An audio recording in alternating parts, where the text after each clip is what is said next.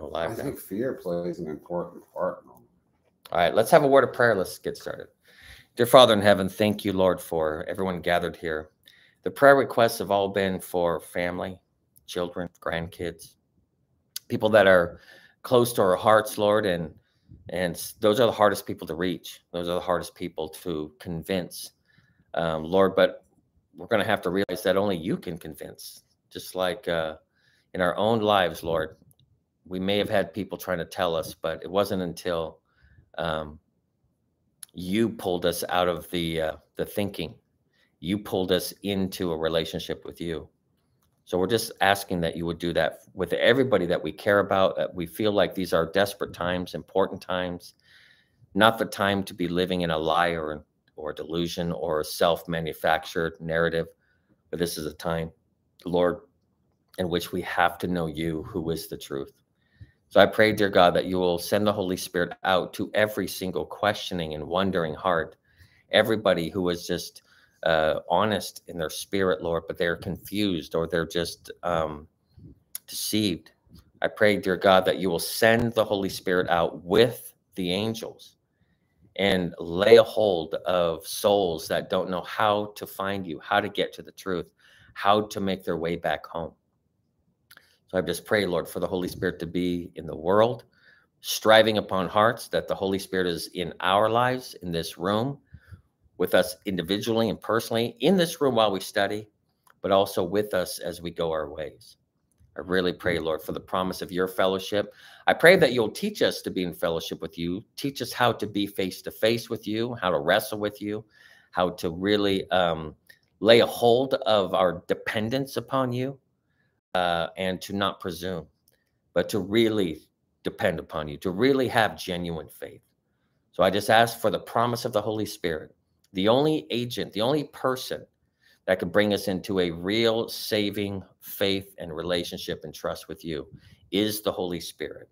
And we ask for him to be here now as we open your word and search to know the hidden manna, the great white stone, so that we may know our citizenship, our sonship, being a daughter, being a child of the King. So help us to see, help us to understand, and give us your wisdom now in Jesus' name. Amen. Amen. All right. All right, guys. Well, let's go right to the book of Revelation, chapter 2. And let's look at verse 12. Is the Be Live connecting to it? No, I didn't. I didn't go through it. So it's just on YouTube. Okay, yeah, maybe that one's good for this one then. Yeah, that's what I thought. Okay. Because not everyone has to see all them. Because we're going to have a lot of like kind of talk and discussion. I have so many verses that if we sat there and did the verses, we'd be here for 19 hours only reading verses. But I think we're just going to have to kind of get into some discussion, which is great. I don't want to overwhelm everyone just verses. But we're going to go there. Let's go to Revelation chapter 2. We'll start with verse 12. And then we're going to read all the way down to verse 17. Who would like to read? Paige, the reader. And to the angel of the church in Pergamos write, these things says he who has a sharp two-edged sword. I know your works and where you dwell, where Satan's throne is, and you hold fast to my name, and did not deny my faith, even in the days in which Antipas was my faithful martyr, who was killed among you where Satan dwells. But I have a few things against you, because you have there those who hold the doctrine of Balaam, who taught Balak to put a stumbling block before the children of Israel, to eat things sacrificed to idols, and to commit sexual immorality. Thus you also have those who hold the doctrine of the Nicolaitans, which thing I hate. Repent, or else I will come to you quickly, and will fight against them with the sword of my mouth. He who has an ear, let him hear what the Spirit says to the churches. And then this part she's going to read is the study today. Go ahead. To him who overcomes, I will give some of the hidden manna to eat, and I will give him a white stone, and on the stone a new name written, which no one knows except him who receives it. Beautiful. Good reading. And then just as a little bit of a background thing, the Nicolaitans, there's very few things that God says, I hate. Yeah, and the Nicolaitans in our past study were the hierarchy system of the ecclesiastical order. And it's the priest class versus the laity. And it says, God says, I hate that. You're all, quote, sheep, and I'm the shepherd. What's this whole, hierarchy kind of a thing where you have all the politics of it and all the power kind of monopoly that's going on in church? God hates it, right? And then, of course, we look at how that's in the church. Yeah, that's in both Protestant and in the papal system. Papal system's is the marquee, the gold standard of the Nicolaitans. And then we have a wonderful apostate Protestantism that's doing the same thing in these last days. But what's fascinating, to him who overcomes, that's a key thing here, I will give some of the hidden manna to eat, and I will give him a white stone, right? And on that stone, a new name written, which no one knows except him who receives it. Go to Revelation 19, verses 7 and 8. I want you, well, I don't want to be too, let's see here. Yeah, well, actually, what I want you to do is go to verse 12. Just go to Revelation 19, 12. And the reason why I'm skipping over a bunch of stuff is I don't want to be overwhelming with scripture. But if you'll notice, if you just read Revelation 19, just as a kind of a comment, notice white horse, made fine, clean, and white, white, white, white, white, white. You're going to see that just, and it's a war motif, and it's a woman, a bride, making herself white and ready. And you're going to see she goes through trial and purification. She's tested and she's made white. And he comes in on a white horse, and it's like being birthed out. It's like this white kind of birthing process that's going on. It's kind of fascinating. So that's the theme. And you'll see that all throughout scripture is this idea of being brought through trial, and this whiteness comes popping out from it. But check out, look at and read verse 12. Check out the language on that. Who wants to read? His eyes were like a flame of fire, and on his head were many crowns. He had a name written that no one knew except himself. So what's this whole name no one knew except you know the name? A name, a new name, a white stone. And you'll see that what's interesting, like when God's people were in Egypt, back to our Egypt theme, it says that God tells Moses, they know me as El Shaddai, but I'm going to show them that I am Yahweh. Now we're thinking, oh, this is super deep esoteric Hebrew. No, no, no. It's simple. Don't make something mysterious when it's simple. The word El Shaddai is like a mother with large breasts. It's feminine.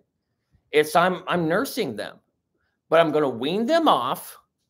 And though Yahweh is I am that I am, I'm going to show myself to be Yahweh provider. Or we say Jehovah Jireh, Yahweh Yireh.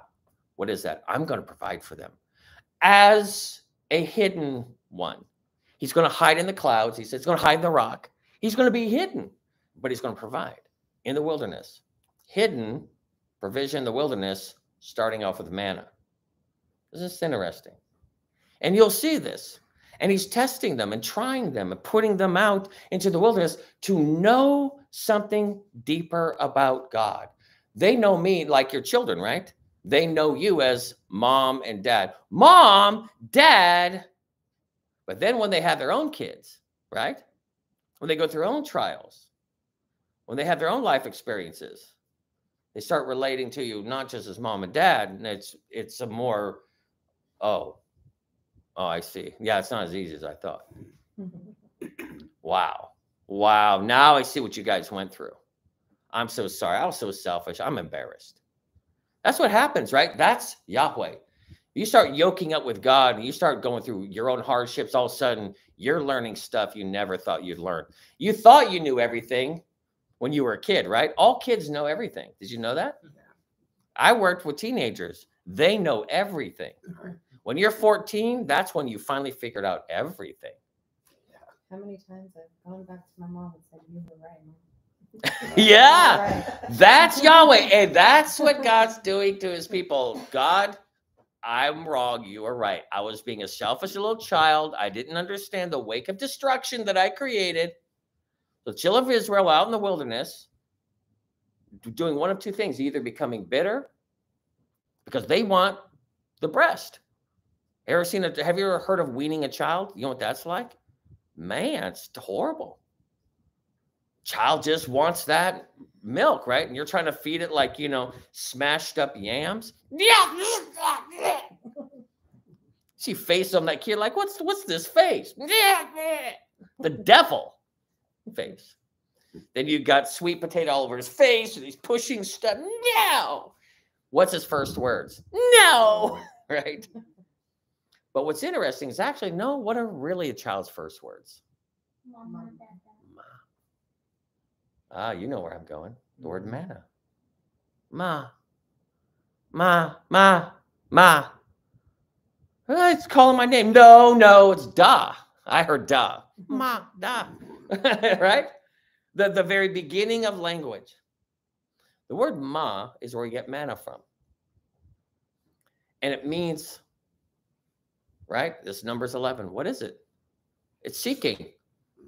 I have a book coming in the mail. My first book ever is called What's Going On Here. I found it on Amazon. I've had whole sermons called What's Going On Here. Talked about this book I had as a kid. I found it. So it'll be here on the 14th. I'm so excited. And it's the book. And it's, first of all, you see someone close, you can't figure it out. What? And then he says, blah, blah, look, there's a pig's snout and a handle to a water faucet. What's going on here? Ma. The word ma is what? You know what it is. What? Who? Why? When? Anytime you're in the Hebrew and it's saying, you're asking a question. How long? When? For what reason? Ma. How is this working? Ma. Ma. Ma. Ma. Ma. Ma. Kind of sounds like a sheep. Yeah. You're getting ahead of the game here. Yeah. God's a shepherd. He's leading his sheep. And we are in want, right? Psalms what? 23. The Lord is my shepherd. We think, I shall not want. I don't want him as my shepherd. That's what we think it means. But what does it really mean? God is my shepherd. I shall not. Come on, you could be Hebrew students at this point. I what? Yeah, I shall not want things because he's already given it to me. He's given me the hidden manna. See, we are motivated by things that are internal, right? Well, I've never been validated. My dad never said I love you. So I become like a corporate madman, and they will all bow to my will. Really. So it's this idea of like internal needs that are very profound and deep, and people are motivated by this stuff. And God's saying, I know what's inside of you. I know what you're feeding on. I mean, I'm a counselor, right? I do all the psychology. And really, what is my work? To find the hidden manna. What is it that is driving you? How are you sustaining yourself even through hardships? What is it that you're feeding on that gets you through what you get through? Is it good or is it bad? Is it destructive or is it healthy? That is the essence of counseling, by the way, if you're good at it. So God is the great counselor. In fact, he calls himself counselor. His name is wonderful. He's a great counselor. And he says, I've got to get you into, what is it? What's going on? Why? And you'll see when we go into this, I guess we can, well, let's go to Numbers 11 and just let's look at verse 7. We'll keep it kind of simple. Then we'll do Exodus. Actually, let's go to Exodus. No, let's start with Exodus 16:31. Let's do it that way. Exodus 16:31. So is that why, like, during this, the children of Israel cried out for water, and they kept crying? Well, we get into it. He was forcing them to cry out for stuff, for water, for food, for protection. Yeah. Now I see. He was forcing them to recognize their need. Because at first he let them have 3 days supply. Do you know that? Everyone was allowed to have a 3-day supply. So after 3 days, they kind of ran out. Everyone brought granola bars with them. They packed their stuff. It's like, you ever seen the movie Stand By Me? And the kids want to go see the dead body. I don't know if you saw the movie, but anyway, it's a story, right? Of these kids are on this little adventure. They only had they only brought a couple things. I remember I went backpacking one time, and I thought everyone's going to bring. I said, hey, you bring this, you bring this, you bring this. I was the only person who brought anything. So I brought, because we're going to have hot dogs and we're going to have this. So I assigned everybody something. I was the only person who brought. So I brought granola bars, hot dog buns, and cans of peaches. That's it. And we were out there for a week. And we were living, and what's so interesting is when and everyone's all moaning and complaining to me, I'm the only one that brought anything. They're, oh, well, you know I'm a flake. Oh, I'm supposed to make up for the flake factor. You know I'm a flake. You know I'm a flaky dude. All right. Well, they were mad at me because I only brought hot dog buns and peaches and dry granola bars. And I was to blame. Well, we're out there living on hot dog buns and peaches and dry granola bars. And I remember in the middle of the night, I'm hearing this sound around us. Everyone else is just trying to deal with the rumbly and the tumbly. And so they all had Walkmans, right? So you hear how someone's wearing their little Walkmans, you can kind of hear it a little bit. So I hear 3 other Walkmans going off, and they're there just trying to deal with their hunger. And I didn't bring Walkman. I didn't have anything. And I'm hearing crunch. Oh, what in the world? For your food. And they're all like laying there listening to Foghat Live and Aerosmith. I'm a fool for the city. I know that. I know that you know that. And so, everyone's just jamming out on their tunes, listening to Ronnie Montrose and whatever. This is all 70s throwback, man. That's all right. That's too good. But anyway, that's true. That's the actual what they're listening to. And I'm the only person hearing this soft crunch. Go, what in the world? I'm getting all paranoid. Finally, I'm just like, wake up, everybody. Wake up. They're like, go back to, dude, everything's fine. And they're going back to their Walkmans. So anyway, I'm quietly listening. And what happens is at one point I grab a flashlight and to try to look out, and right there were 2 mountain lions. Oh, even worse. Close, 15 feet away. I'm like, get up, get up, get up, get up, get up. Get up. Get up, use. Use guys. Up, use guys. And I'm like, mountain lions, I'm freaking out, right? They're like, whoa, we're freaking out, man. And I'm the one, I jump for the fire and I start to stoke up the fire. And so they were circling us. They didn't run. They kept circling. Waiting for somebody to come out. They're hunting. Interesting things when you get people and animals hungry in the wilderness. You get into a different state of mind. And so we're out there hungry. They're out there hungry. And so God has a way of bringing you out to the wilderness where you start seeing the nature of things, don't you? Right? Yeah. All right. Willing to sacrifice your hot dog bun. Throw it out. No, I wasn't willing to sacrifice. We're hungry. That's what I mean. That was actually the point. You think these guys are going to give up those hot dog buns to a couple mountain lions? It's amazing how there's something inside of you saying, I will die over these hot dog buns. I don't know how dry they are.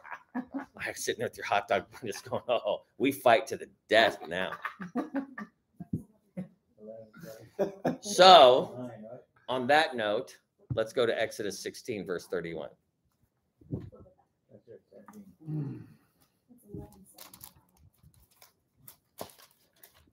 Verse 31. Okay. Yeah. In fact, hold on. Let me plug this in because my laptop's about to die. 16:31. So what does Exodus 16:31 say?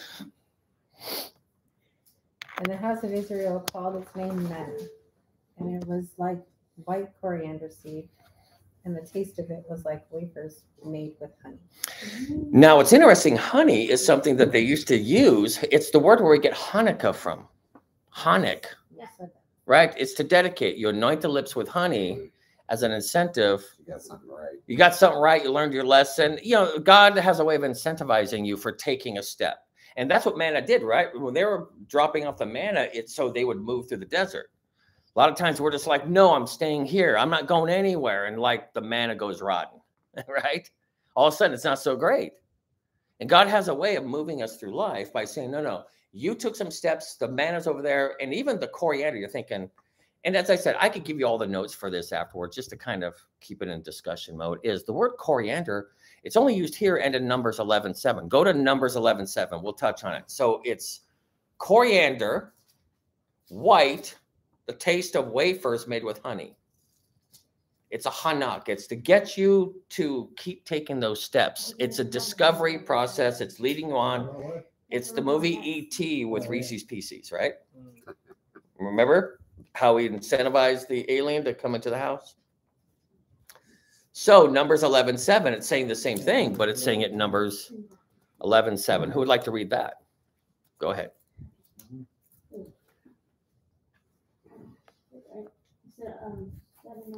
No, just verse 7. And when the assembly is to be gathered together. What is this, Numbers 11? No, actually, Numbers 10. Okay, it's okay. No, okay. That's okay. Now- 11:7. You got it? Yeah, I'll find it. What? 7. Chapter 11, verse 7, Numbers. But P.S. real quick on Numbers, 11. 11:7. No, he's thinking about 7-Eleven. I have the- We're all praying live. Yeah. Yeah. Yeah. It's like right here, there's a circle around this cake. Circle. Is this a flying J? Oh my gosh. All right. So, no, real quick, before I say anything, the book of Numbers is really the picture of the children of Israel were being numbered according to the order in which God was leading them out in the wilderness. And God was, quote, numbering them. Isn't that interesting? Remember when King David numbered God's people, and God says, don't number them. But there's a book of Numbers. So what's these numbers? It's not just numbers. A lot of people think, oh, it's just a bunch of numbers or something. No, numbering is when God is leading you somewhere, there's a certain order, right? Even like the feast, you have this idea of the word for even is the idea to order something. When God leads you out, he places things in order. When he's leading you out in the wilderness, he orders things. What was once chaos is now in order. Is that interesting? The book of Numbers is how God cleansed and numbered them, ordered them. And they, through the wilderness experience, went through an ordering. They went from a chaos to an order. And God cleansed them as they went through the wilderness. And the book of Numbers is this cleansing process. And the manna part is one of the biggest parts of Numbers. They're really focused. In fact, if you really want to study manna, you're going to study all of chapter 11. In fact, it's going to play back again into chapter 21. And it's a big part of the whole, what Pergamum is talking about here in the book of Revelation. It's Balaam. It's the story of Balaam's in there.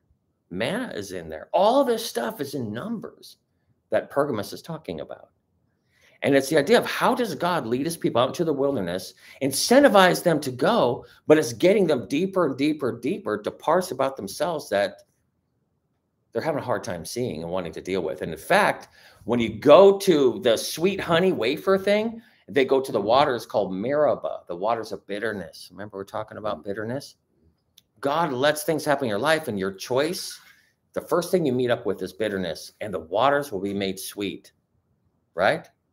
If you trust God, he'll sweeten the waters, but he always brings you to your hunger first, to your thirst, and to bitterness first. That's exactly what's in the first place they came to was the bitter Meribah, it's called. and then later on to the 70 palms, Right. There's actually fresh water. Exactly. And then ultimately says, I'm going to lead you to a place where you're not going to need this. That's also in the book of Numbers. You're not going to need any of this later. When you're in the, quote, promised land in heaven, when you're face to face with me, you're not going to need this. But right now, it's doing a certain thing that's going to prepare you character-wise to come into the promised land. Because guess what? When God brought them into the promised land, and they're still in their sinful flesh, he says, you're going to go and worship other gods. Why? Because you don't need me anymore. When you're in a place where you don't need God anymore, you're going to go right back to your old nonsense that got you in bondage in the first place. In fact, you're going to go headed straight back to Egypt and saying, there is leeks there, there is garlic, there is marinated meat, there is red snapper, there's watermelon. I'm going back to my slave food.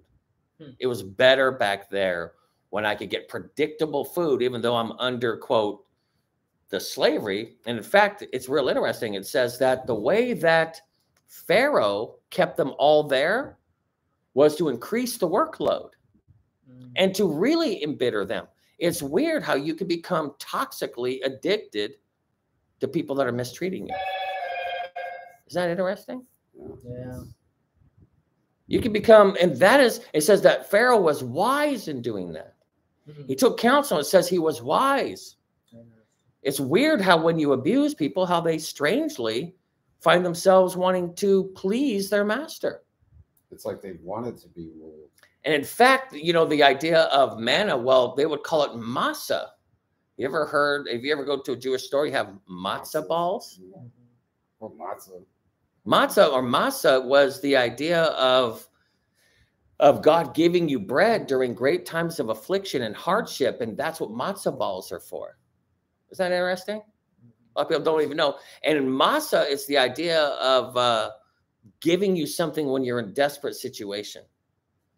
And then so they make matzah balls for Passover to remind them that God provided in the wilderness. In New York, they called matzo ball soup the healing. Like if you were sick, you would have matzo ball soup. If you had a cold, you would feel better. Right. In fact, I didn't want to have to do this, but I actually, in this study, have a recipe for matzah ball soup. In the study. Is that crazy? In fact, I'm almost embarrassed. You guys ready for it? Not just the recipe, but I'm going to tell you a little bit about the matzah. It's texture made of matzah balls can either be light or dense. Interesting. You'll see the whole light affliction, heavy, this type of thing. Watch this. Depending on the recipe, matzah balls made from some recipes either float in soup or sink. It's depending on what they're trying to do. Either float or sink. Isn't this interesting? It says, so the preparation is the matzah balls are dropped into a pot of salted boiling water. Imagine you being the parable of this. You're dropped in hot water. Man, salting you up, right? Then the heat turned down to a simmer, and then a lid placed upon it, and you stew there for a while. So it really gets inside. Then the balls swell during the cooking time. You grow. Some add leaven or baking powder for lightness at Passover. Not advised. Don't add leaven. Some think it's okay to do that. That's the problem. We think adding leaven or adding sin to that process is legit. Not legit. This one's for Tony. In 2010, the world's largest matzah ball was prepared.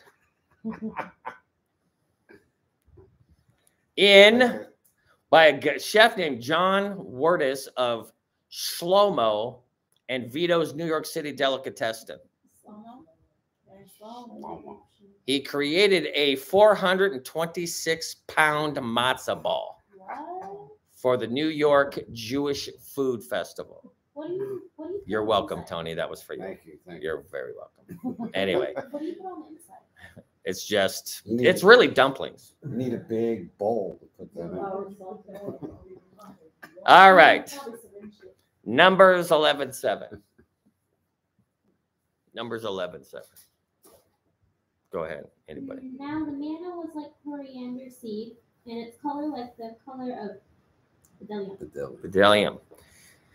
So it says it's white's color bdellium. What's interesting, if you want to get into, as I said, I could give you guys the notes for this, but the word bdellium is the word fingernail. It's the color of your fingernail. It's white with stripes. It's interesting. The more you get into the study, it's going to be very interesting as you start seeing what's happening here. The word coriander, because they're assuming, this is the only 2 times it's ever used in all Scripture. They assume it's coriander. It's not. It doesn't mean it's coriander.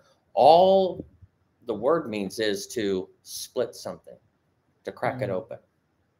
It's something that you break open and it smells fresh. That's all it means. It smells like something that was cracked open. And when you're out there, in fact, the first time it's ever really used is in Genesis 2, where the first river, Pishon, was created. The fountains burst forth, and then it went into 4 different rivers, right? Mm-hmm. And the smell, it says, was this smell. It just had freshness. Like you just cracked open, like a hot loaf of bread. You go, ooh. You know, you ever had that? Fresh sheets out of the dryer. They've been bleached and, you know, there's, you know, just, it had that. Only if you use game. When you get a brand new Bible or a book. Yeah, I always do. I always smell books. I open up and go, ooh, it's why we're addicted to shopping. Brand new smell. Wow, I don't want to wash that out. It smells like something new. It's like a new car smell, right? Or man, you get new clothes, nothing like, once you wash that out, it's over. I mean, I hate that smell. It smells like, you know, glue to me or something. Yeah, but it's for preservation. But it's that new, fresh smell. So it's weird how we become shopaholics, or we are adventure seeking. We just want to keep smelling. We want to smell the new smell, right? Yeah. We jump from relationship to relationship because it's new. Does that make sense? Yeah, definitely. Yeah, you do that. Yeah. Cut the grass. I remember like when I was a kid hanging out with Larry and Kenny, and just that's what it felt like every time we shoplifted. Man. They have this new gum called Bubblicious. Soft gum. I'm used to like, you know, big bubbles. Yeah, I'm used to what's the gum? Bazooka. The hard. Man, Bubblicious, because the soft gum was Wrigley's. Juicy Fruit, really? You can't blow any bubbles with that stuff. The flavor lasts like 2 minutes. Yeah, Bazooka, right? There was the other one. Hubba Bubba. Yeah, that's right. But Bubblicious. Oh, we're talking by the pocket loads. And then they went to like blueberry. Has the world gone mad? So yeah, we would just blow the biggest bubbles, and it was like we shoplifted this stuff. This was awesome. Obviously not cool, but it was this weird idea that you just want to be trying the new thing, addicted to it. And that's how everything is now. It's Satan's manna. Does that make sense? Yeah, that's the first thing when you open the gum. Smelled it first. Yeah. Something new. You go to a bakery, man. When I was living in Montana, my favorite stop in the week was this bread shop, man. When I lived in San Diego, when I was in the Navy at Horton Mall in San Diego, they had this new mall called Horton Mall. This cinnamon roll place had this huge blowers going right out in the morning where they're making the fresh cinnamon rolls. I mean, literally, my hair and clothes was infused with cinnamon roll smell. I smelled like a giant cinnamon roll. Everybody's walking down the street. Oh, you're just Pavlov's dogs. You're drooling. Oh, gotta get the cinnamon rolls over at Horton Plaza.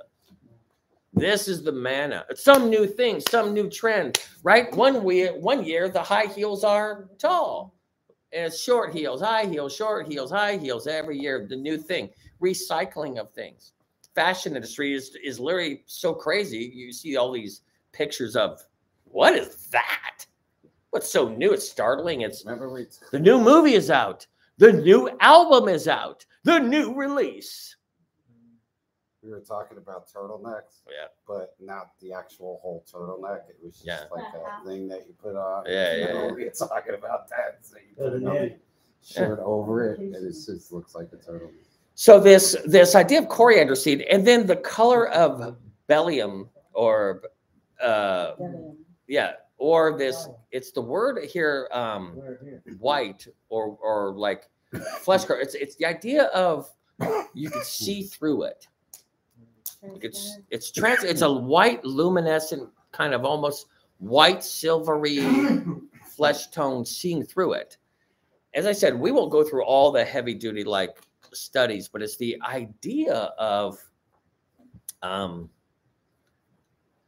what human beings were created as, these translucent beings in which God can show himself through. Like I was telling Zach yesterday or whenever it was about when I was surviving out in the wilderness in the military, and we caught a rabbit, and we slammed the rabbit's head against the rock, heard the yeah, had to hit it twice, and then we pulled the skin off, and it was so weird to see that it had this nail colored sheen over it, and you saw all the organs in it all still.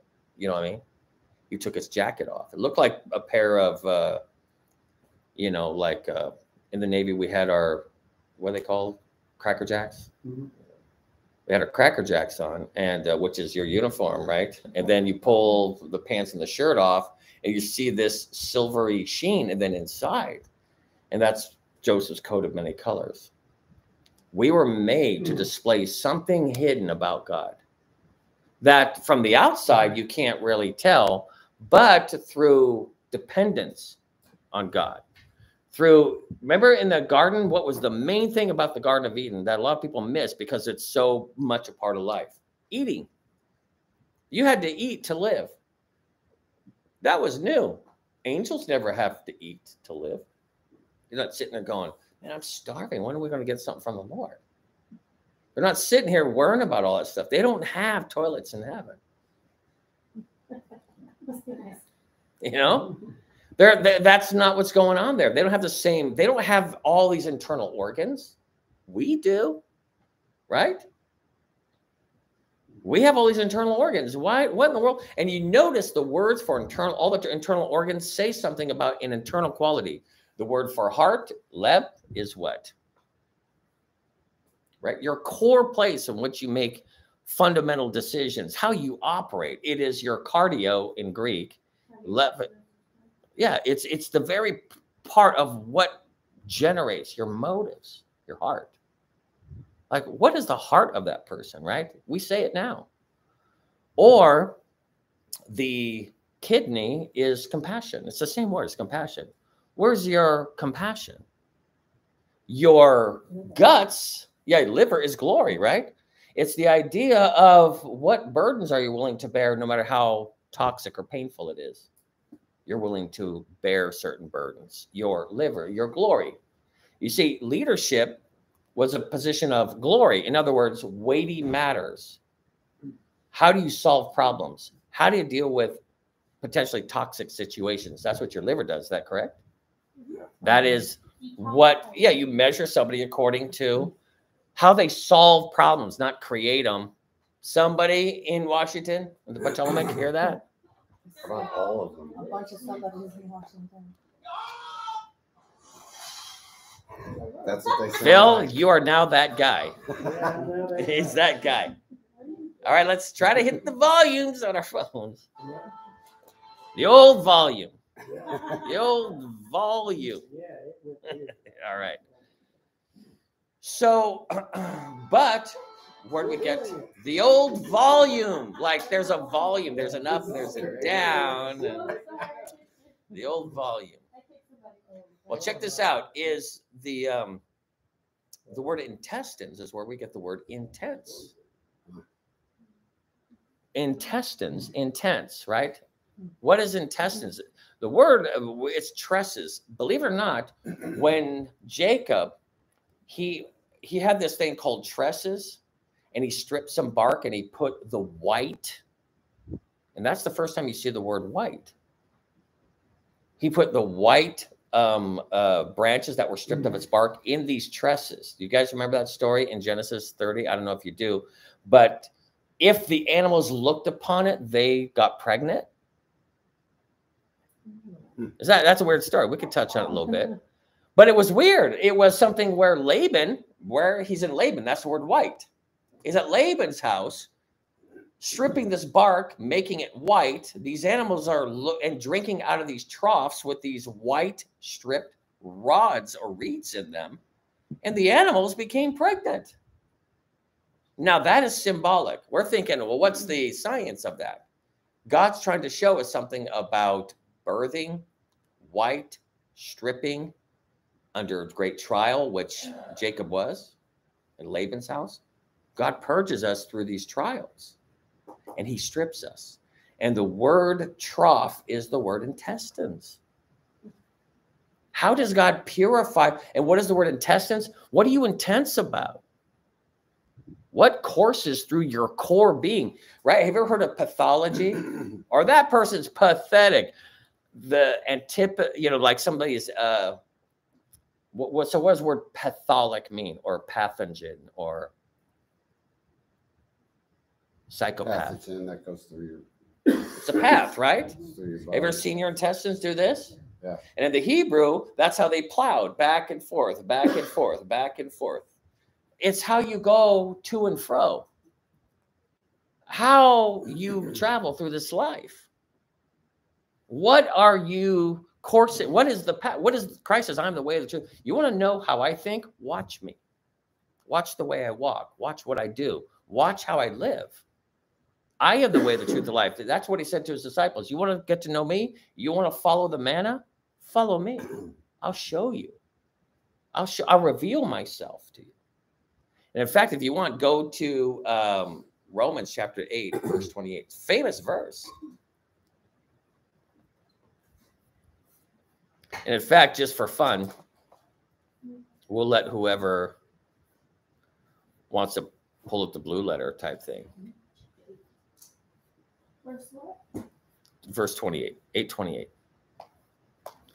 So who would like to go to Romans 8:28?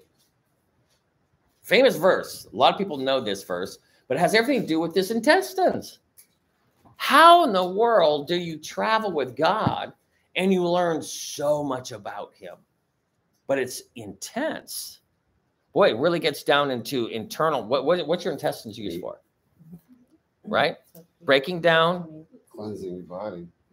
Right? What's your intestines? The food through your system and your body uses. Absorbs through the colon and the intestinal. That's how it gets into the bloodstream, right? Is through all of that. So how you're processing food is through your intestines. How do you process? Are you guys getting a hold of this? Yeah. How do you assimilate? How do you chew? How do you masticate? How do you get a hold of something? How do you consume something? Christ says, follow me. You want to know about me? You want to learn about me? You want me to reveal myself? You want me to be a revelation to you? Watch the way I work. Hang out with me. Spend the time with me. You're going to see things that you could have never seen unless you followed me wherever I go. Romans 8:28 says what? And we know that all things work together for good to those who love God, to those who are called according to his purpose. His is supplied, right? Anybody got a King James or anything like that? When it's in parentheses, it's a supplied word. And it's the word, to them that are called according to purpose. Purpose? What's my purpose in life? You guys want to see the same word in other places? The same word. It's the word, are you ready for this? Prothesis, prosthetics. Prothestomy is the root word, but it's prothesis. It's where we get the word prosthetics from. Now, why I will never forget a time in which I was ministering out in Greeley, Colorado. And my son was born out there. And that's where I got to really see who I was married to. And the relationship, she had a symbiotic relationship with her mother. They both literally had the monthly cycle together. That's how infused they were to each other. Her mother gave her a wedding ring, not because we weren't going to wear one because we were thinking we don't want any jewelry. But her mother says, I'll drive out with you, my daughter. And her mother stopped in Iowa and bought her a wedding ring between themselves. They were married. That is odd. You think so? That is very So when our son was born, the mother came out and talked her daughter to moving back to California to live with at home. I came home to an empty house while out in Wyoming doing some ministry for a ranch family.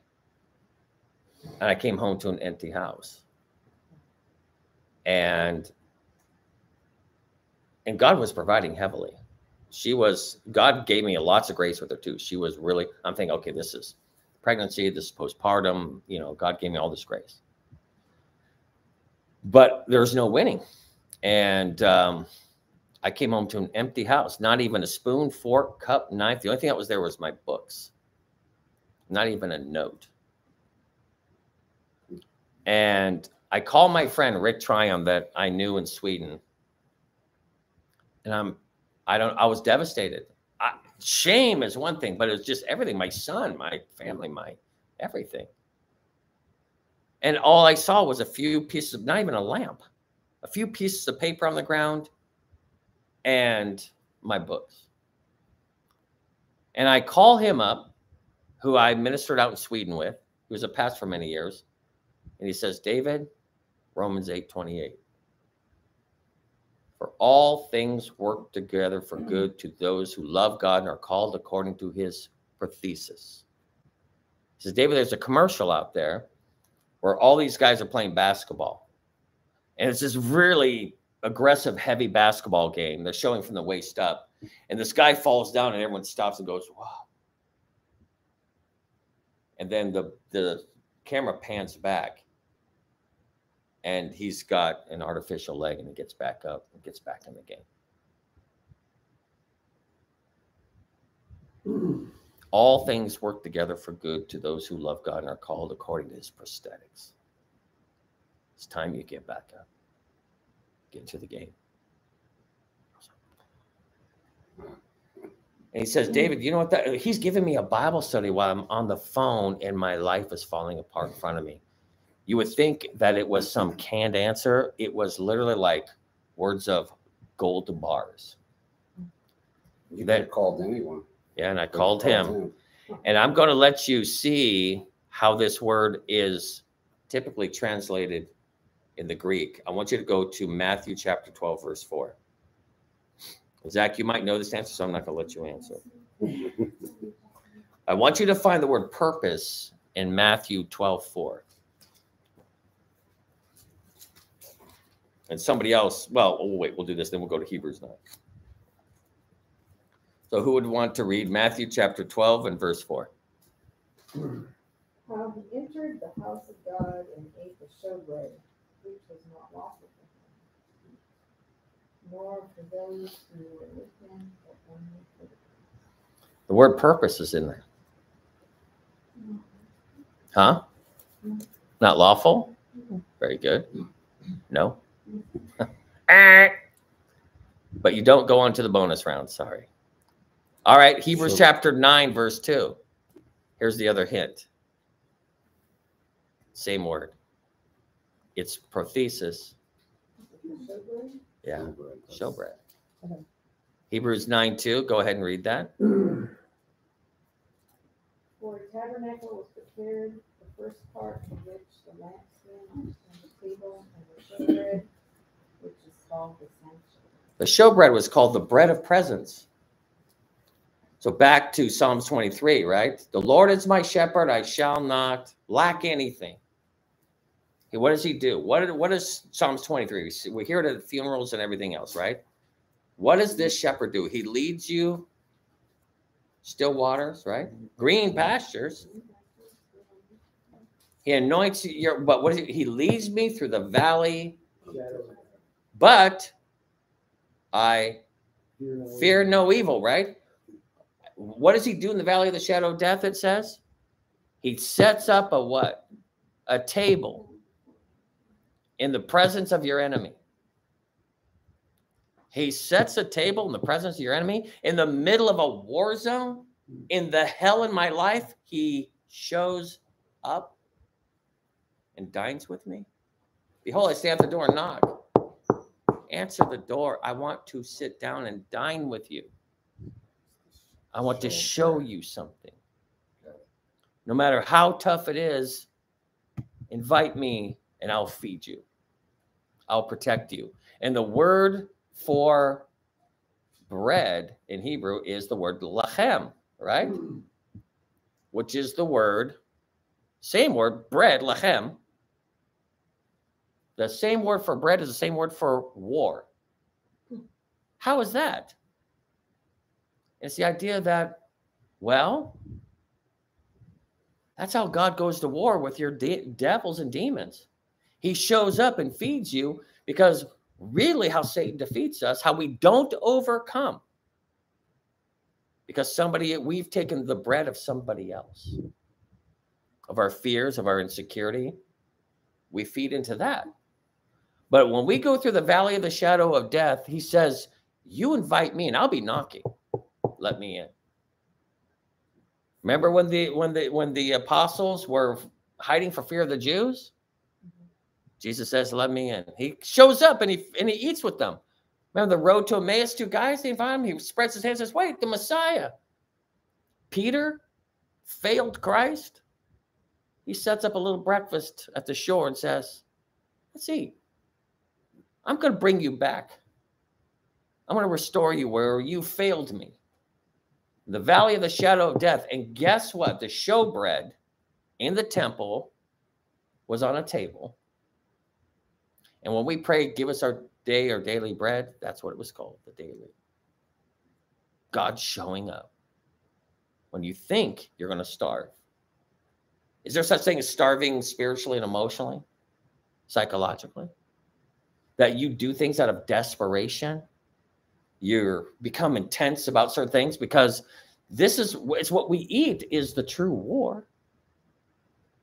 It's what we feed on. And God goes to war. Satan did this to Jesus in the wilderness. Turn these stones to bread. I'll feed you by my command. Go ahead. You're the Son of God. You do it. Jesus was being led out to the wilderness to have a war with bread. What? You're starving, Jesus. You're desperate. I think God forsook you, buddy. How come he's not letting you eat for 40 days and 40 nights? I don't think he loves you like you think he does. I think he's abandoned you. How many people here have dealt with abandonment issues? Rejection issues? God forgot about me?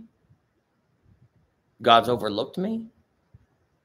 And all of a sudden, you're handed the hand of the devil, and he's got a nice Swanson's turkey beef dinner for you. You're ready to eat. Is that cranberries? Is that a warm brownie in the little corner there? Man, it's that desperation. It's the real war is there. Who feeds you? What feeds you? God goes to war by feeding you. And it says that their garments never wore out, right? Their shoes never wore out. They were healthy. They had no diseases. And the idea, we're just thinking of it as just a health thing, but there's a mental, spiritual health too. What is the diseases of Egypt? Is it just like, wow, they didn't have COVID? What is the disease of Egypt? What made them want to go back and eat the food of Egypt? That's right. They were in a very toxic relationship with Pharaoh. The more Pharaoh beat them up, the more they were desperate to get his approval. That was their manna. It was slave food. Marinated meat, flesh pots, onions, garlic, watermelon, fish. Does that sound like slave food to you? Okay. Ham hocks. I mean, what do I got to? This is slave food. And we will say, but at least in Egypt, I got this. You knew you were going to get fed every day. Now transfer that to a toxic relationship. Hey, I might be miserable, but I get this crumb out of it. I get this little tiny thing out of it. Satan knows how to demoralize you and reduce you to a crust of bread. That is in the Proverbs. That is the manna thing. And so God is saying, I need to heal you from that. I got to bring you out to the wilderness and reorder Numbers, reorder your life. And you could depend on me. I'm a good shepherd. I set up a table in the presence of your enemy. I anoint your head with oil. I give you my presence. I bring you my spirit. If you want the Holy Spirit of God, follow him into the wilderness and let him reorder you. And guess what? You're going to come to terms. Even the word for masa is the word to test. The matzah balls. It's the word test. Try my heart. See if there be any wicked way in me. Matzah, matzah, matzah. That's the word matzah. God went out to the wilderness and he tested them. He matzah'd them. What are you going to eat? When you're in this situation, what are you going to eat? And guess what? You get this weird view, like when I was in the Navy and I had to go through Sears School. Well, you don't know it, but when you're out there and you're starving and you're being beat and you're being offered, if you have allegiance to your captors, you get these benefits. They give you toothpaste. Oh, do you know what toothpaste feels like when you haven't brushed your teeth in a week or so? Oh, minty, fresh. Ooh, that feels good. They have a pile of chocolate chip cookies there too. Oh man, I haven't eaten in a week. Chocolate chip cookies. You just want the beatings to stop. So people will be on the PA system confessing war crimes. Like, hey, have you guys forgot this is training? But you get in this weird Stockholm syndrome, right? You start like, wanting your captors to be nice to you, so you fall in love with them. Start having fantasies of being married to your kidnapper. It's creepy, huh? But that is what Satan does. And so the temptation is to fall into this means of survival, whatever I have to do to get on board with this narrative so I get the crumb thrown to me. And God says, we've got to deal with the internal process where you're ready to do that. What are you really feeding on? Are you wanting to go back to Egypt and get that diet? Where it says that God punished them because they were so miserable, and matzah, the testing, they didn't want it anymore. They wanted no more matzah balls. So God gave them the desires of their heart. That's in Psalm 78. It's all through. As I said, I'll give you guys the notes on this if you want. And what did he give them? Do you remember the Bible story? They wanted flesh. Well, what did God give them? Zach, do you remember? What? Quail. It's interesting. The word quail is very interesting. It's the idea of dense or fat. And they were low. Quail was so low. It says they're up to their knees in quail. They're just, it's this idea of getting something very easy, something that's very tangible to you. That's the word quail, by the way. It's the Hebrew word. Something that's just right there. Right there. You can just, there it is. Oh, it's available. Flesh. How close is your flesh to you? What does the book of Romans chapter 7 says? How close your flesh is. Who will deliver me from this body of death? This voracious, psychopathic, desperate guy who's whispering in my ear. He's right here. Right? In Rome, one of the punishment is that when you kill somebody, one of the punishment is what? You guys know what it is? That Paul was using as an illustration. They chain you to the guy you killed. And you got to drag around that dead corpse. Like if you killed a homeless guy and you're like, he was nothing. He says, oh, really? He's nothing? Well, guess what? He's now chained to you. That rotting corpse is now your punishment. Oh, really? Well, there you go. So it's this idea of maybe to learn your lesson, you need it real close to you. So it says that the quail was so abundant that it came out of their nostrils. Could you imagine like one time I remember, I'll never forget, I was eating applesauce and cottage cheese. My friend made me laugh, and applesauce and cottage cheese came out of my nose on the kitchen table, man. That was rough business. I couldn't imagine quail. But even this nostril thing is the word off. It's your emotions. Like to the point where their very existence, God breathed into their nostrils the breath of life. It is now your life. And God says, I made them absolutely. And then when the flesh was still in their mouth and they're chomping away, my wrath came down upon them. That's in the Bible. I'll get all the notes. I'll send you guys. This is what you want? Well, go for it. Do you, boo-boo? Do you? Okay. Got shoveling. Hey, got like chocolate ice cream here. The Haagen-Dazs truck. Boop, boop, boop. Open your mouth. After a while, you're like, I never want to eat Haagen-Dazs again. You have visions of Haagen-Dazs. It's going, boom. But what was God trying to do to them in the wilderness? You guys, this hunger, this feasting. So they want to go back. They don't want the tests anymore. And God says that in my wrath, I wanted them to enter into the rest. I wanted to get them into the promised land. But the problem was they didn't want the matzah. They didn't want to be tested. They didn't like what they saw in the mirror. So they'd rather eat the delusional food of Egypt and have visions and dreams and sell themselves back up to be slaves again, to just buy into the fantasy. In Egypt, it was the center of theater and entertainment.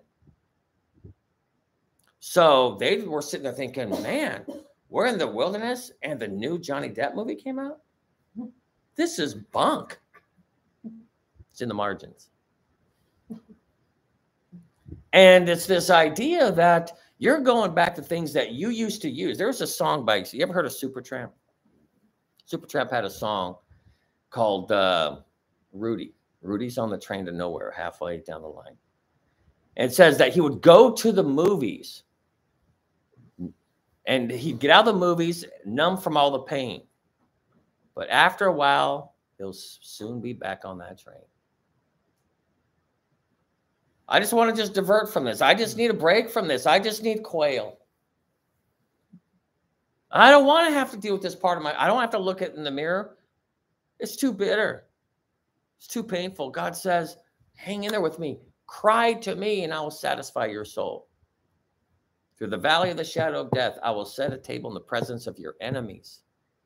Your enemies we're our worst enemy, right? Aren't we? I am. My choices and what my cravenness is, what my lust, that's what he says. They died by their own lusts. This is all in the notes. I'll send it all to you. It was their lusts that destroyed them, wilderness says. He says, I swore in my wrath. It's the word for nostrils.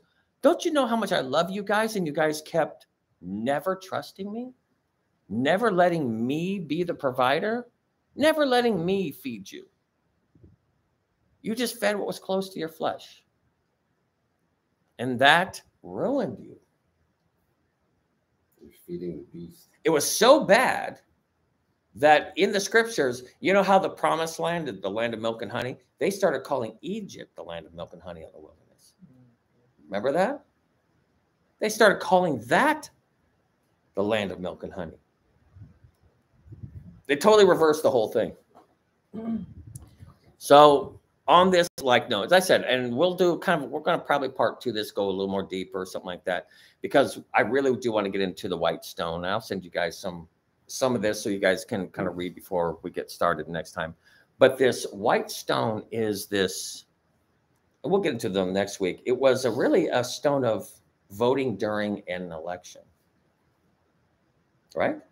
Believe it or not, it's a rubbing stone. And means that to talk about, because when you get into the root word of it, I'll just touch on it real quick. It's the idea of the only time this stone is ever used, and since you were good at guessing last time, go to Acts chapter 26. We'll kind of wrap up our study on this. Is Acts 26 verses 9 through 11. This is how we'll wrap it up. Isn't this fascinating? Yeah.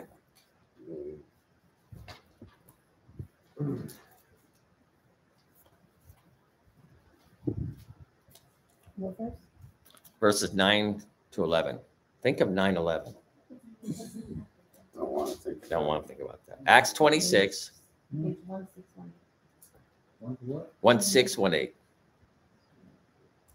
Said 26. Yeah, 1600. Yeah, it's almost near the end. Right So- before Romans. Yeah. Yeah, it's after that. There you go. This is good because this is how we're learning how to get familiar with the Bible, everything else. With my youth, I have endless Was it Bible verse drills. What? Chapter 26, verse 9. I can tell you 9 through this, 11. I'm getting way better at it. Yeah, isn't that great? Well, It's your swords. I used to always tell my kids, Don't stay away from my Bible. It'll cut you. This is a well-sharpened sword. You guys have these blunt little wooden swords that are made of styrofoam. I'm not worried about your sword. You should worry about my sword. Mine has been wetted by heaven and bathed in lightning. It's a two-edged sword. Oh, yeah. It's a scalpel. Thoughts and motives now been revealed. Stay away. You don't want to know. You don't want to know what's in this book. All right. Acts 26, verses 9 through 11. Indeed, I myself thought I must do many things contrary to the name of Jesus Master. This I also did in Jerusalem, and many of the saints I shut up in prison, having received authority from the chief priests. And then when they were put to death, I cast my vote against them. There it is. I cast my vote. That's the word, white stone, in Revelation 2. You are constantly making your decision and voting for one Lord over the next. You can't serve both, right? It says that you will love the one and hate the other, both God and what? Mammon. It's a form of manna. Mammon was who feeds you. Where do you get your nourishment from? Like when you get a test done for breast cancer, it's called a what? Never. Now you know, from the breasts. What bosom are you feeding on? Either the bosom of the Lord or the bosom of Satan. Yeah, Baphomet. He's got his boob out. Yeah. You're either being fed by one or the other, but you're not going to be fed by both. You're going to love the one and hate the other. Go ahead. I gave my vote against him, verse 11. And I punished them often in every synagogue, and compelled them to blaspheme. And being exceedingly enraged against them, I persecuted them to the foreign cities. That is the intestines. That is the pathos. That is where Paul was at. He was feeding on this. He was literally lusting after the Christians. He hated them. He was throwing them under the bus. He was pursuing them from city to city to city. That's his mammon. That was his manna. That was his food. He was feeding off of what? His hate, his anger, his rage, his, what's the word I'm looking for? The very fact that Paul was a team player. Paul was a team player. Do you know who his mentor was? It says it in scripture. I studied from, you know who? Zach, remember? Gamaliel. If you read his writings, he was a super anti-Christian, hater of Christians. Gamaliel hated Christians, and he believed that your zeal against them is literally the proof of your love to God. So Paul says, I hated them with a pure, because I wanted the approval of who? Gamaliel. That was my guy. And I wanted to show how much I am a down disciple. I'm down for Gamaliel's school. I'm from Tarshish. I'm going hardcore. And so that was his manna. And in pursuing his manna, Jesus did what? Knocked him off his horse, blinded him, and says, dude, why are you going against my voice and persecuting my people? But God says, I'd rather have you hot or cold. I can't take the lukewarm, right?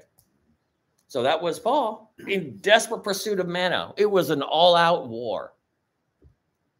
Last verses on this white stone, Luke 24:39. There's only two other things, and that's how we're going to wrap it up. So I want you to find white stone again. Luke 24, verse 39.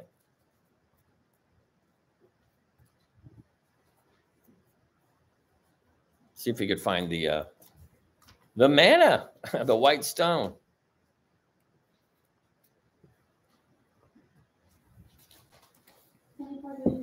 24:39. Go ahead. Behold my hands and my feet, that it is I myself.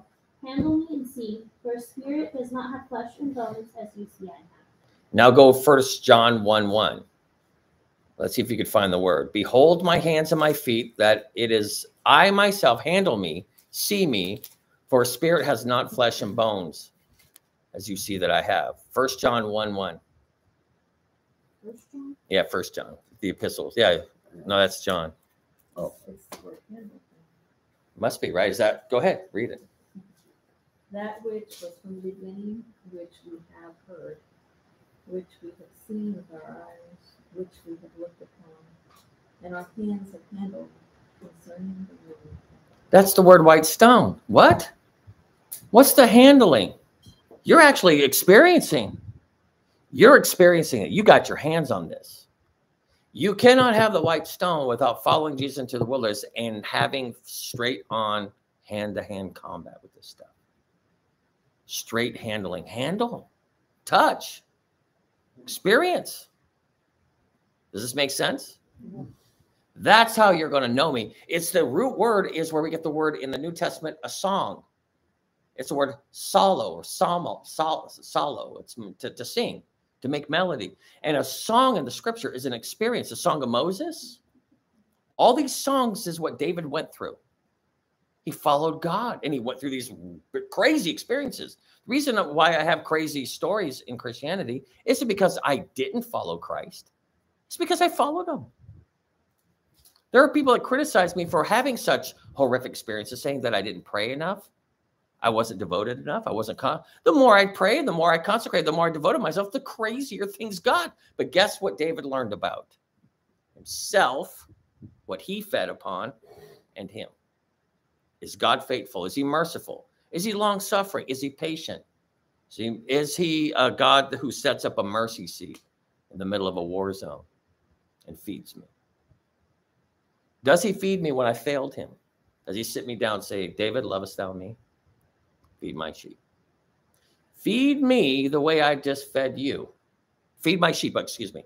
Feed others the way I fed you.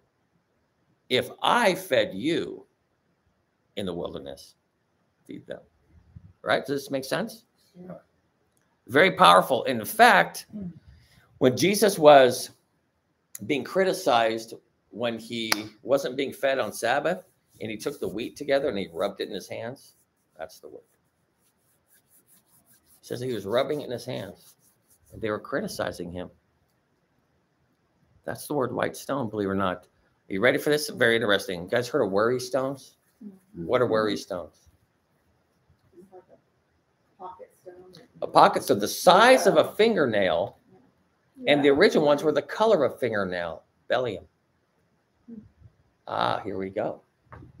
These worry stones, and what would a worry stone do? I'm going to read from a website that sells worry stones. You guys ready for this? They are smooth, polished gemstones, usually in the shape of an oval of a thumb-size indentation. Used for relaxation or anxiety relief, the smoothness of the stone is most often created naturally by the washing of water. What's the scripture say the word is? The washing of water. Worry stones made by seawater were generally used by the ancient Greeks.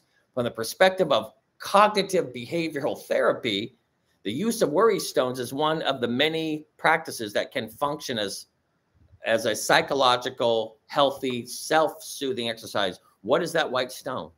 The manna. As we'll go into part 2 in the next time, it's also the word for Laban, or where we get frankincense. Christ is the white stone. He says, I'm the chief cornerstone. I'm the white stone. And the very fact that I'm at the right hand of God in heaven for you, white, perfect. Though your sins be as scarlet, they shall be. When you're worrying, don't forget, this is a well-worn stone, a tried stone, a tested stone, right? You'll see this in our next study. I read on. Such techniques are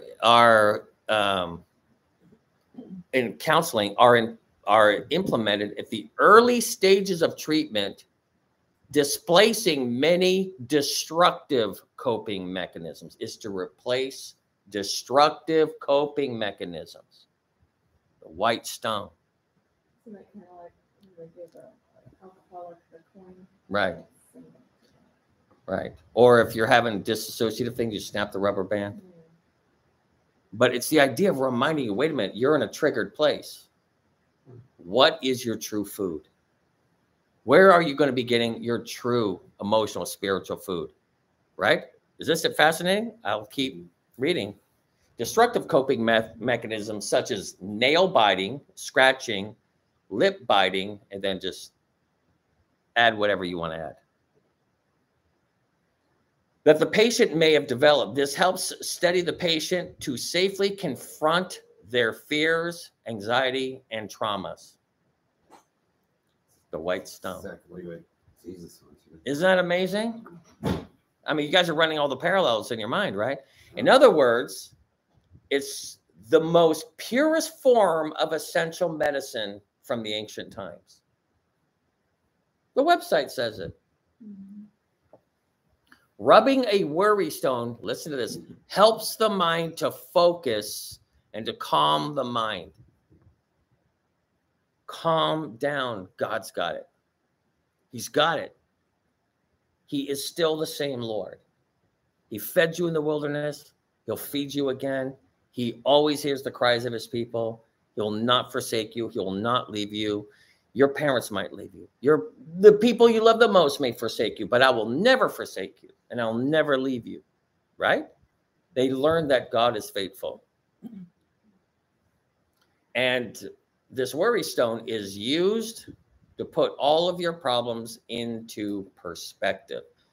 In the ancient courts of justice, the accused were condemned by black stones, and they were acquitted by white stones. A vote on account of use of these pebbles for voting. The white pebble was a well-worn, smooth stone by handling. By implication of the use of a counterbout, a verdict, an acquittal, or ticket, whatever, a vote, the white stone was also the word for a voice of a man advocating for you. Is Jesus not our advocate in heaven? For acquittal in a court proceeding. Acquittal versus. There we go. Does that make sense? The white stone.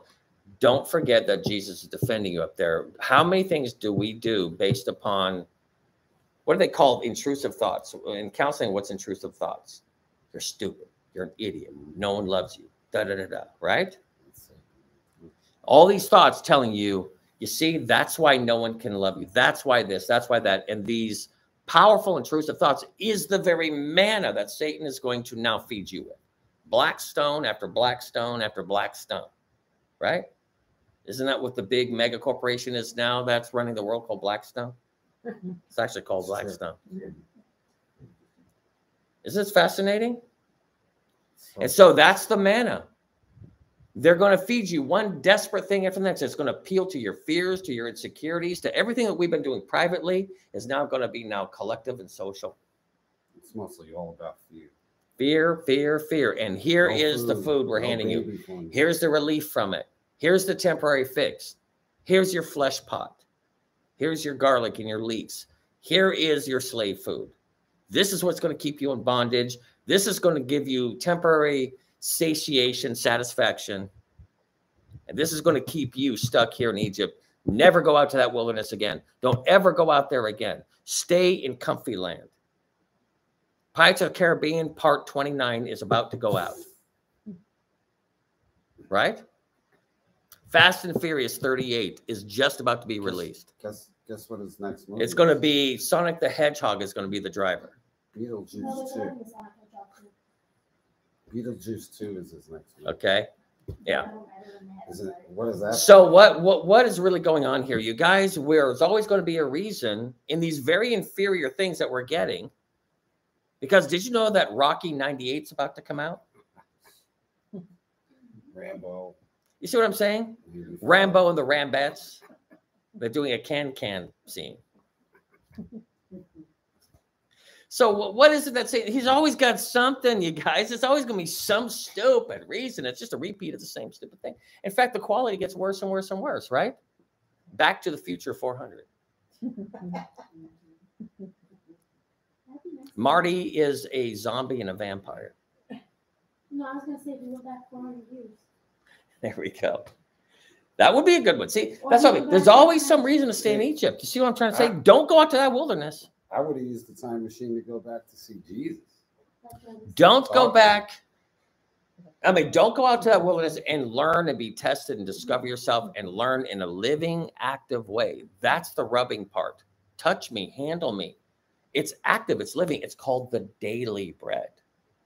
We are daily. It says that the church met daily, that they prayed daily, that everything was being taken away from them. Do you know why? Because during the times, if you were a Christian, they took away the synagogues took away your rights. You couldn't even have a business. You had to sell your property. And do you know what the Christians did? Guess what? It's coming up soon. The community of Christians that are going to be, quote, pushed out of the system, we're going to have to help each other. If it's growing gardens or whatever it is, we're going to have to be helping each other. We're going to be off the grid. At some point, it says you cannot buy nor sell if you're going to follow Jesus. And guess what? Satan's going to hand you Babylon saying, but don't worry about it. You don't have to go out to that wilderness to follow Jesus. Stay with us. Or you can't buy nor sell. You know, If following Jesus is more important to you than anything else, you will be going through the daily bread. You will have to be touching and handling him daily. And you will grow. And you will develop. And you will, these diseases that are in our soul. I'm not just talking about diagnosable things from a lab. I'm talking about deeper diseases, right? The disease of the soul. That's what Jesus is trying to get to, the inner man. That's all in the study. When you get this whole idea, it's the inner man. I won't read anymore. I'm so tempted because I know we should wrap it up. But the whole process that Paul was even talking about, saying God is using the manna to get to my inner man. That's part 2. That's when Zach's in Philippines. Or, yeah, well, I'll send him those. The inner man is everything to God. How do I get to that voracious, starved, craven golem? Precious. All that weird kind of processing, right? Right. Huh? Where he's like fighting inside, but it just takes him over at some point. You can't trust Gollum, can you? Yeah, he's made of the flesh of man. He's the core nature of the human. And so this is this kind of lust, and God's trying to wean us from the Gollum.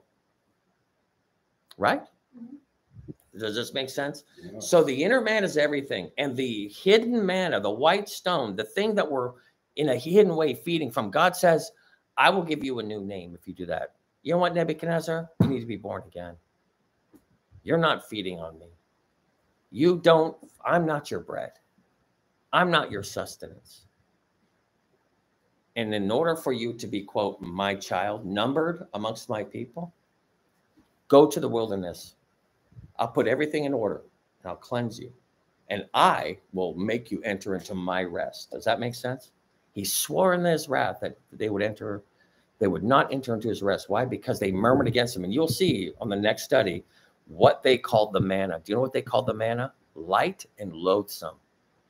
There's nothing quality about this.